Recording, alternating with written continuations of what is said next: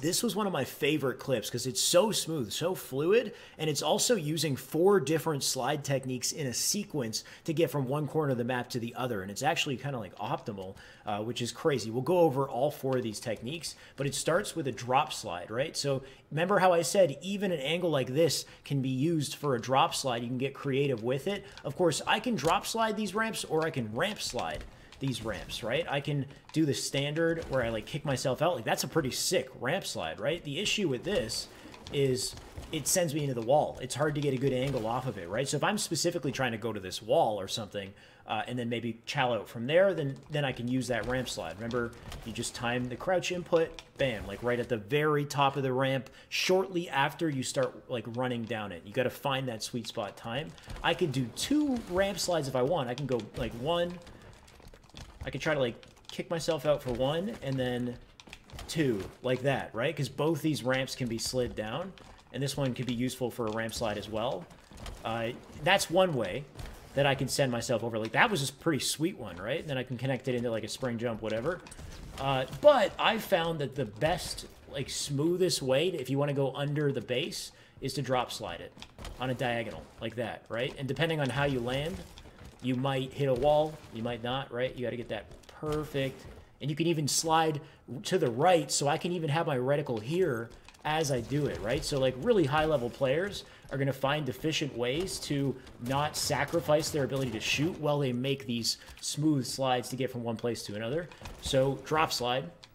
And then we have this I haven't shown yet. This is a slide spring thrust to get over to the BR. Now, this technique is definitely a new meta technique as well. I don't think any pros are using this at all, mainly because it's hard to find situations to use it, and you cannot do this without the scoreboard, and most players use the scoreboard to spring jump in this game. They don't try to do it the regular way. You can only use this technique doing a normal spring jump. That's because of the mechanics when sliding up a ramp. So the way this works is when you slide at the top of a ramp, your feet actually briefly leave the floor.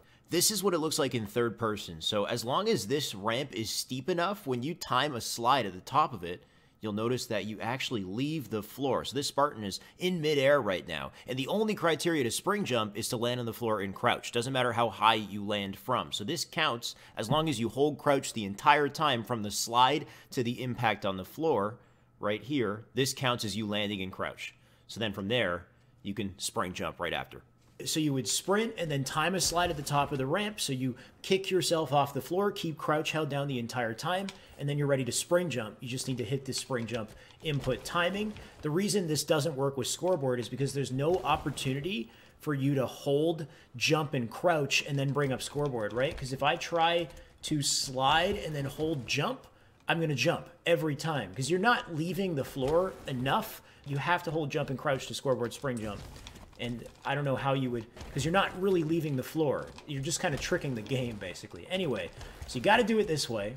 Slide over and then spring jump thrust, right? So you got to hit these inputs and then angle it correctly, and you'll cleanly get into BR. So it's not easy to do. Very satisfying when you pull it off. And it's hard to find good situations to use this technique, but if you can figure it out, you can get some great mileage off of it.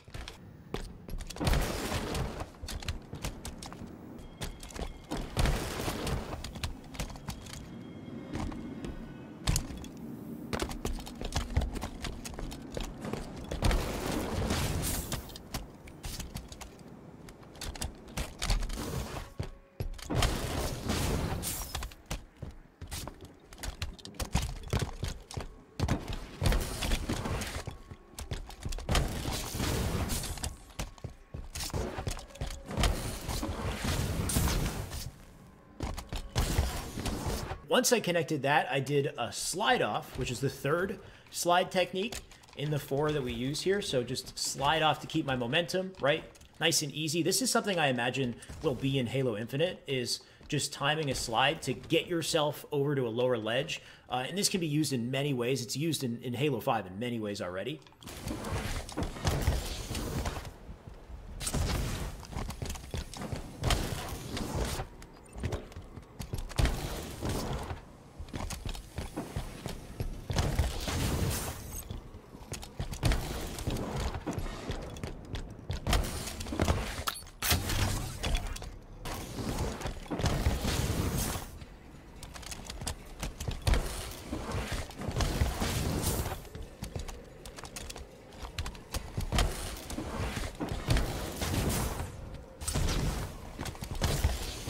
So you can use that to keep your momentum as you get to this next part, where I use the fourth slide technique, a ramp slide, to kick myself over to OS, which honestly, this ramp slide here, one of the best ones in the entire game.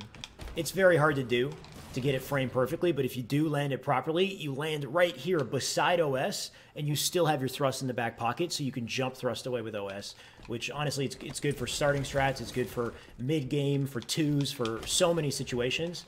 Highly recommend you practice the timing on this ramp slide out on a diagonal. You can do it both ways, right? You can hit this as well, right? Fun little, not really an Easter egg, but little fun fact here. If you guys didn't already know, you can use this in twos, maybe fours as well. If I push myself into the wall, I don't know if you can see this. You see like the inside of fan? You can see through the wall. So if somebody's standing on the opposite side of fan, you can actually see them if you push your body right here. Just a nice little tip, pro tip.